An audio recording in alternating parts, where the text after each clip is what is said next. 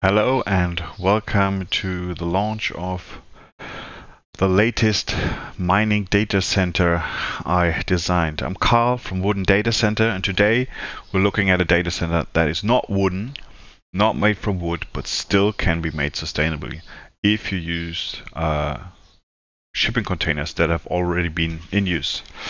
Let me go through the features of this data center and throughout the outer environment and the inner applications, and that should help you just support you in your decision what to do with this in terms of modifying or building and doing so. So as you can see, the base is a 40-foot ISO standard shipping container. Usually shipping containers are not ideal for data center applications, at least for traditional server equipment, but they have their uses for mining and for OCP equipment. As you can see, we have two inlets here for air on this side, and the hot air after going through mining equipment is on the other side.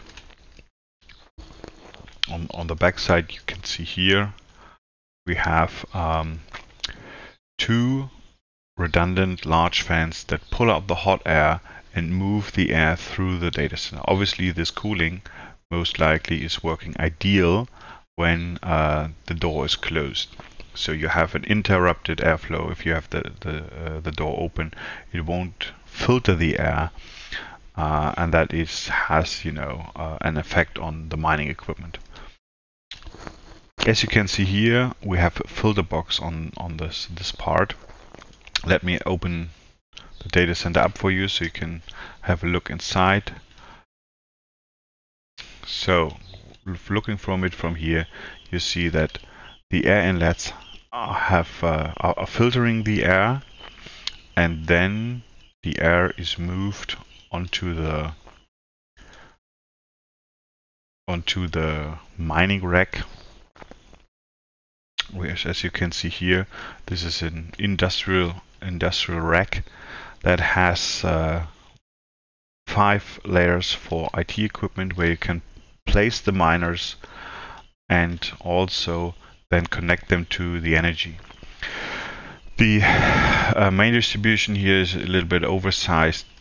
This main distribution can be up to 800 kilowatts in terms of electricity, so you likely have a smaller application for this if you only use 200 kilowatts in this application.